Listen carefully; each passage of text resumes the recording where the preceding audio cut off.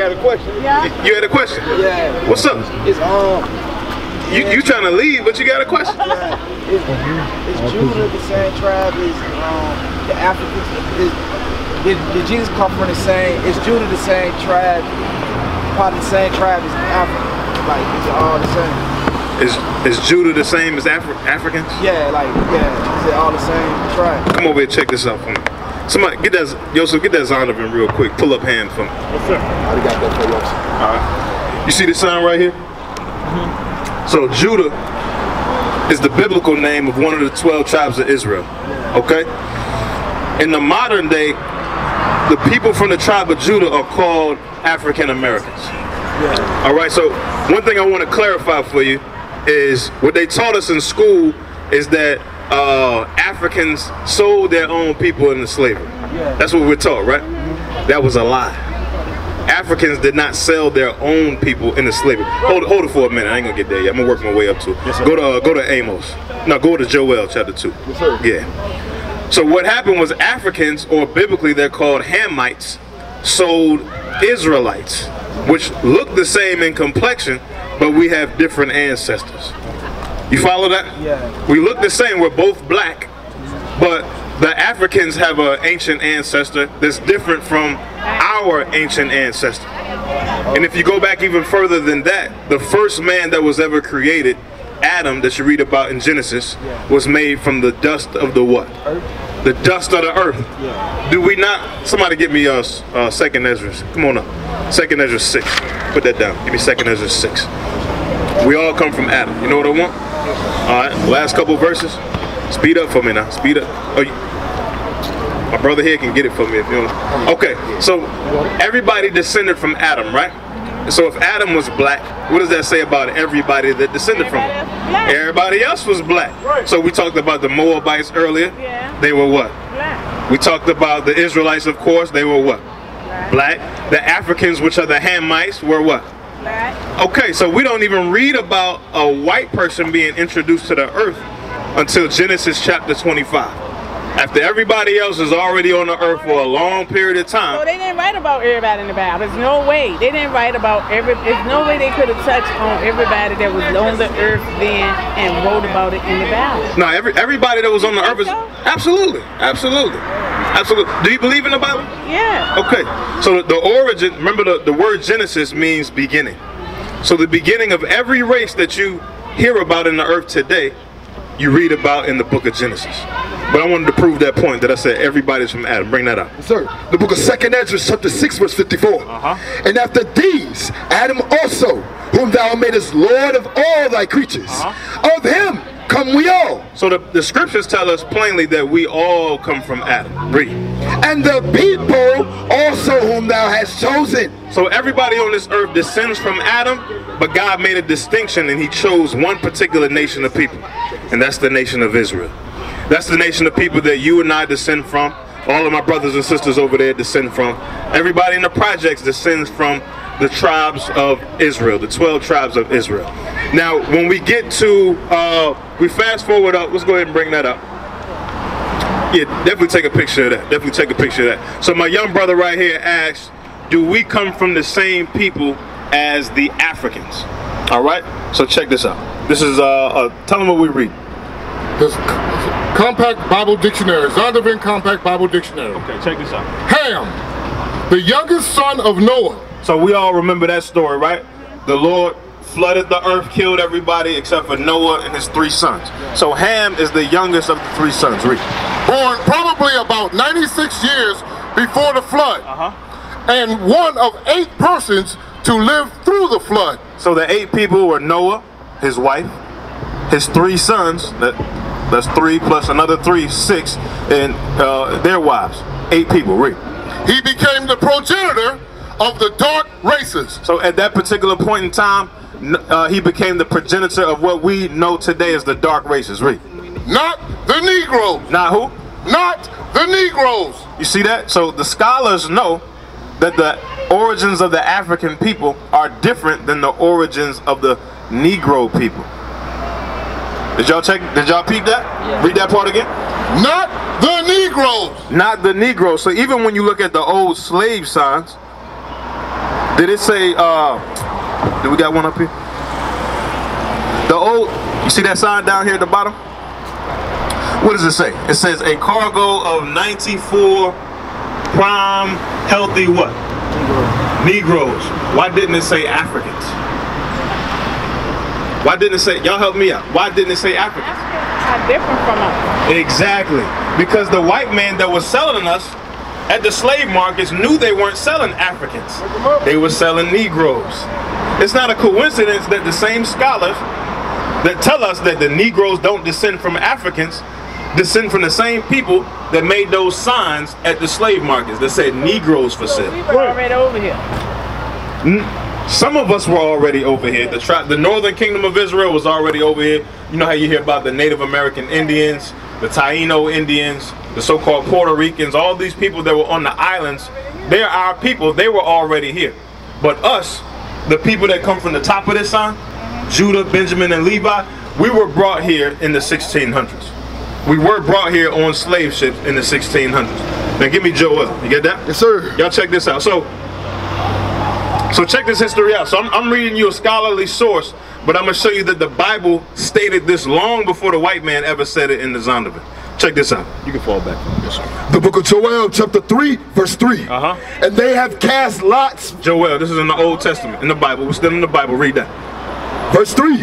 And they have cast lots for my people, and have given a boy for an harlot, and sold a girl for wine, that they might drink. Yea, and what have ye to do with me, O Tyre and Zidon? So Tyre and Zidon were descendants of the people that you asked about. Descendants of the African tribes, the African nations. These are the people that sold these other blacks into slavery. The Africans, or the Hamites, sold the Israelites into slavery to the so-called white man. It wasn't Africans selling their own people. That's a lie to keep you confused, to make you think that you're African. Right. Remember, the whole point is for you not to wake up and remember who you are as an Israelite. None of the nations can continue ruling over us and this earth as long as you know that you're an Israelite. Right. For them to continue ruling over you, you got to think that you're what? A Negro. A Negro, or what? Or an African, or an African American, or a black.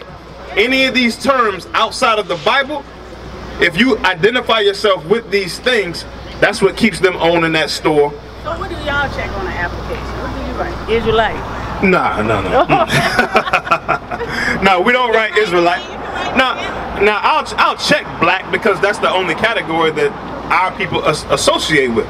But I have the understanding that black is a color, not a nationality, and I'm one of God's chosen people. What's the curse that we got on us? Like Judah, what's the curse that God put on us? I got you. Let me finish your first question, and then I got you. Finish that up. Verse 4. Yea, and what have ye to do with me, O Tyre and Zidon, and all the coast of Palestine? Palestine, that's what you first mentioned when you first came up. Remember, you was talking about the Moor science, and we explained to you that we fell into slavery.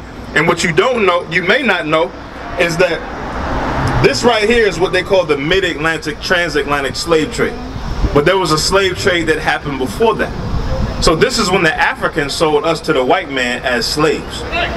But before this time frame, the Arabs, the Arabs took us as slaves and sold us as well. So the same way we learned Christianity from the white man when we were sold as slaves, what do you think we learned from the Arab man when we became his slaves? Islam. We became Muslims. So when we were Israelites, before this time frame, practicing Islam, what did they call us? Moors. Right. Moors. So these same people were slaves to the Arabs, calling ourselves Moors, the same way that we became slaves to the white man and we call ourselves what? Christians, or black, or African American. Y'all call that? Israelites. Yeah, we're God's chosen people. We are the Israelites. I'm an Israelite. If you ask me what's my nationality, my response to you is I'm an Israelite from the tribe of Judah. Right, so if I ask you what's your nationality, what should you say? Israelite from the tribe of Judah. Right, there you go. That's right. There you go. Let me finish this up. Oh, excuse me, verse 4. Yea, and what have ye to do with me, O Tyre and Zidon, and all the coast of Palestine? Verse 5. Verse 5. Because ye have taken my silver and my gold, and have carried into your temples my goodly pleasant things. The children also of Judah. The children of Judah, that's your son, right? So he was asking about what happened to the children of Judah, but he distracted right now. Check this out. Hey bro, you asked about the curse that was on the children of Judah. Read. Hey look, you asked about what happened to the children of Judah, right? That's on us to this day. I got you. This is leading up to it. Read. Verse 5. Because ye have taken my silver. Verse 6. The children also of Judah and the children of Jerusalem have ye sold unto the Grecians. So the Bible prophesied right there that the Africans would sell the Israelites, the children of Judah and Jerusalem, to who? To the Grecians, exactly. Who are the Greeks? The white people. The white people. So we understand through the Bible that the people who sold us into slavery were not our own people. They were the Hamites. They were the Africans that we are not. Give me the last one in Exodus, and then I'm going to come to your next question, all right? All right? You got Exodus, was it 11 and 7? Yes, sir. All right, read that. The book of Exodus, chapter 11, verse 7. Now, this verse here clarifies the confusion on us thinking that we're African. Read. But against any of the children of Israel shall not a dog move his tongue. These dogs are the other nations. We're God's children. To the Most High, these other nations are dogs. They like spit to him. God doesn't care about them. Read.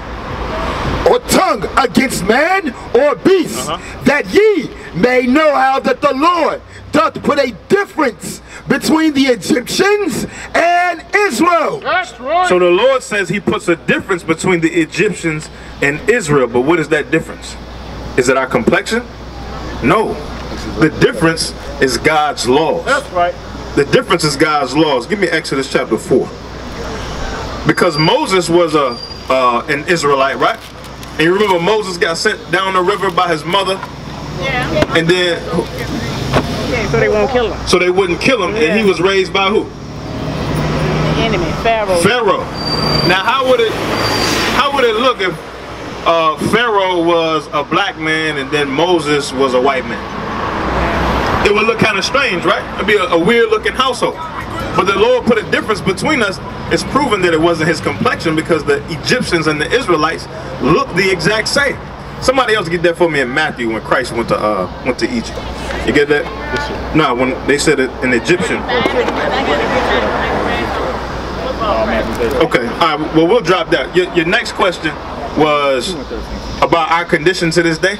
Yeah, I'm about to say, I'll do it next time we come out here.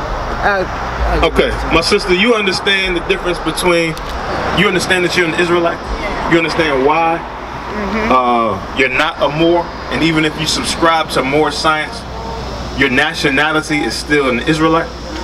You understand that? They're not saying it's Moor science. They just saying it's more, like they have these teachings on Saturday night that go to the wee hours in the morning on Zoom, and they try to tell us our rights that we don't know about. Like, we really have rights over here. Like, we the first. They say that the Moorish, which is the black people, we are the government. They say, look on the back of a dollar bill, and on the left-hand side, that's the Moorish sign. That don't have nothing to do with the United States government. That's what they're teaching. But whose face is in the middle of that building? Your oppressor. Your oppressor. Give me Lamentations 4 and 17. I know y'all trying to leave. I know y'all trying to leave. My man that got in the car, he ready to dip out. He done turned the car on for you. He done turned the car on for you. Somebody give me Mark chapter 4 real quick. We'll bring that up. Bring this up. The book of Lamentations, chapter 4 and verse 17. As for us, our eyes have yet failed for our vain help. So the scripture says that our eyes have failed for vain help. No matter what we try to do in this society, separating ourselves from the society, you know, becoming sovereign, the scriptures say all of those things that claim to help us are vain. I mean, they don't do us any good. You're doing all those things in vain. My brother explained earlier that you go through all that process, but you still got to get your gas from your oppressor, which is a curse according to the scriptures. When we're truly sovereign, we don't have to go to our oppressors for anything. That's right. We don't have to go to our oppressors to ask to be free. Right. when we're really free, we're going to take our kingdom back. That's right. We're going to take it. We're not going to fill out an application to get his approval. No, we're taking it. Right. Get that for me in Daniel 7, where we're going to take the kingdom. Read that. As for us, our eyes have yet failed for our vain help. In our watching, we have watched for a nation that could not save us. So no matter what we do, the scriptures tell us we've watched, we've gone to get permission from, we filled out applications for a nation that cannot save us. So if you go out and call yourself a Moor, at the end of the day, it's still not going to save you. The only thing that's going to save you is you repenting from your life of sin, taking the pants off, putting the dress on, and the fringes on. You can't find that? Give me 2nd Ezra 9. Saved by the word. I got it. All right, get that real quick. The only thing that's going to save you is you repenting from your life of sin and returning back to the commandments. I'm going to give you that one and then I'll let you go, all right? That's the last one. I'll give you that one. Now you got to pick up yourself. You got 2nd Ezra 9? Like verse 4? Yes, sir. Bring it up. This is the book of 2nd Ezra, chapter 9 and verse 4. Bring it out. Then shall thy well understand that the Most High spake of those things from the days that were before thee, even from the beginning. But like as all that is made in the world hath a beginning and an end, and the end is manifest. So the end is going to be manifested here soon. America's going to be destroyed. So whether you stop, no, it's not. The destruction that the Bible talks about, yeah, thermonuclear fire. And if you sovereign and you breaking God's commandments, you're going to burn the hell up in that fire too. Give me Amos 9 and 11. You got what I want? 9 and 10. All the sinners of my people shall die by the sword. So sister, the point that I'm making, if you're a Moor, if you're an Israelite, it don't matter if you're calling yourself Moor, if you're sovereign, if you're living in the hood, if you're living in the suburbs, if you're still in the midst of sin when Christ returns, read. All the sinners of my people shall die by the sword, which say the evil shall not overtake nor prevent us. See, these people think that the evil isn't going to overtake them because they've become sovereign. They filled out an application to get freedom from master. But your real master, Jesus Christ, said that you must stop sinning. Right. You must stop breaking God's commandments. And that is the only way that you'll become free. You got that for me? Yes, sir. Check this out, sis. The book of 2nd Ezra, chapter 9, verse 7. Verse 6. Even so, the times also of the highest have plain beginnings and wonders and powerful works. So when you read about the book of Genesis and the creation account, all of these things are wonderful things. Many different signs, read. And endings in effects and signs. So us being out here on the street is the effects and signs. The COVID-19 is the effects and signs. Right. The floods, the monsoons, all of these things are the effects and signs of the end of the world. Read. And everyone that shall be saved. So if you want to be saved from this destruction that's coming, remember we just read about the sword. If you want to be saved from that, read. And shall be able to escape by his works. By your works. The only way that you're going to be able to escape the destruction coming to this place is by your works. Right. So God told you he wants you to dress a particular way. Those are your works. Bring it out. Either good works or evil works. Is that in the New Testament or Old Testament, the way he's talking about dressing? I'm glad you asked. I'm glad you asked. That's in the New. We do. We live by the new and the old. We live by the new and the old. You gonna finish that up? Verse 7. Yo, y'all messing me all up. We was in the middle of a scripture. 2nd Ezra 9 and verse 7. Yes, sir. The book of 2nd Ezra, chapter 9 and verse 7. And everyone that shall be saved and shall be able to escape by his works and by faith whereby ye have believed. All right, so the only way that you're going to be saved is through your work. So you asked a great question. And that's the question that most Christians have in their mind is, okay, well, the port was the Old Testament and Christ came, now we're in the New Testament. We're under grace. Saved by works alone. Not by works alone. Yeah. Give me James 4. Give me James 4. Who got it? James chapter 4. Not works alone. So if you put the fringes on your clothes and you put the dress on, but you still believe that Jesus Christ looks like this, are you going to be saved? No. No, because you got faith in the wrong person. Right. You got faith in the wrong person. Bring it out. Your Lord and Savior, there's no nation on this earth that has a savior that looks like their slave master. Right. You right? I'm not, well. Never believe it. Never said right with me. Okay, but look, sister, who taught you that you could dress like that? I just put it on because it's comfortable. No, that's, nobody taught me. yeah, the television has taught you, sister. I'm a trendsetter. I set my own trend. So everybody wear Air Maxes. These All my the, grandsons. huh? I just put them on. They my grandsons. They comfortable. All the, look, that sister right there, she got on the same kind of pants you got on right there. She got the same kind of hair that you got right there. Y'all got the same slit down the middle with the same brown going down the side. You're not setting no trend, sister. Right. You ain't, we ain't no foolish men now. We ain't no foolish men. You got the faith in the works? Bring this up. The book of James, chapter 2 and verse 17. Even so, faith, if it hath not works, is dead being alone. Yea, a man may say, thou hast faith, and I have works. Show me thy faith without thy works. So you can't say that you got faith in Christ, but you don't have the works of Christ. And what are the works of Christ? I think the works of Christ is giving 10% of your time, anything. The tithing, right? Tithing. So we. Is thou how faith wrought with works, and by works was faith made perfect. You see that, my sister? The scripture says, by works, your faith is made perfect. Give me 2 Peter 1 and 21. 32, 24. Right. So my sister right here, so you say that you believe on the Lord. This is what the scripture says that it means to believe on Christ. Belief isn't just faith. Belief is the action that proves your faith. That's right. What's your career, sister? I'm a nurse. You're a nurse. Did you have to get a certification? Okay, what steps did you take to get that certification? Sure, I had to go to school first. You had to go to school, right? Yeah. And apply yourself. That's the works, my sister. So you say you believe in Christ. Now you must apply the things that Christ applied. You must follow the example that Christ set. Christ didn't go to church on Sunday. Christ didn't eat crabs. Christ didn't celebrate Christmas. Right. Christ didn't have a cookout on July 4th. Right. So if you're doing all those things, you're not following Christ. You say that you have faith, but you don't have the works. That's what we're out here to teach our brothers and sisters, that you must repent from your dead works. That's right. You must repent from your life of sin if you really have faith in God. Check this out. Teach. The book of Sirach, chapter 32 and verse 24. He that believeth in the Lord. So we all say we believe in the Lord. I believe Jesus Christ is my Lord and Savior. I'm saved, sanctified, filled with the Holy Ghost. That's what everybody say, but ain't nobody filled with the Holy Ghost that's saying that, because they don't even know what the Holy Ghost is. The Holy Ghost still goes back to God's laws. Bring it up. There's no way to escape God's laws. Keep reading that.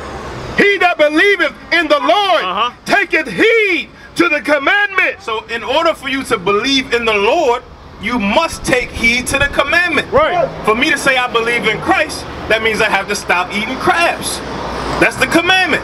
For me to take heed to for me to believe in the Lord, I must take heed to keeping the Sabbath day.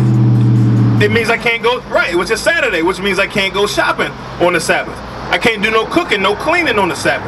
It means that I can't go to church on Sunday worshiping this man and skipping over the day that this man ordained for us to rest. Right. Was that it? Read it again. He that believeth in the Lord taketh heed to the commandment. Don't leave yet. Don't leave And yet. he that trusteth in him shall fare never the worse. So you will fare never worse if you trust in the Lord and do his works. These are the works. Keep reading that. The book of 1 Peter, chapter 2 and verse 21. New Testament, my sister. Remember the scripture said, he that believeth in the Lord taketh heed to the commandment. Read. For even hereunto were ye called. So you were called, my sister. I didn't catch your name. Karen? So Karen, you were called. The Spirit of the Lord came on you when you were driving right here to say what they got going on right there. And it allowed you to make a U-turn up there, come here, learn your nationality and what God requires of you to receive salvation. The Lord wants you to know that what you've been doing thus far will not get you everlasting life. Because the Bible says you must be applying his commandments to get everlasting life. We read that for you in Matthew 19. We read to you Amos 9 that says all the sinners of my people will die by the sword. And my sister, you're still in the midst of sin. So we're here to compel you to come out of your life of sin and live a life of righteousness. Read that. Verse 21. For even hereunto were ye called. So Karen, you've been called. Read. because Christ also suffered for us. Christ suffered for you, Karen, because you're on that sign right there. You're one of the 12 tribes of Israel. Read. Leaving us an example. Christ left you an example. That ye should follow his steps. So if you have faith in Christ, you must follow in his what? His steps. And what did Christ do? Give me sin. Verse 22. Who did no sin. So you must follow in Christ's steps if you have faith in Christ. And Christ did no sin, my sister. He did no sin. We used to scream black power while Heron was pushed. But at the end of the day, nothing's in vain. IUIC has been given a vision. The tents of Judah has risen.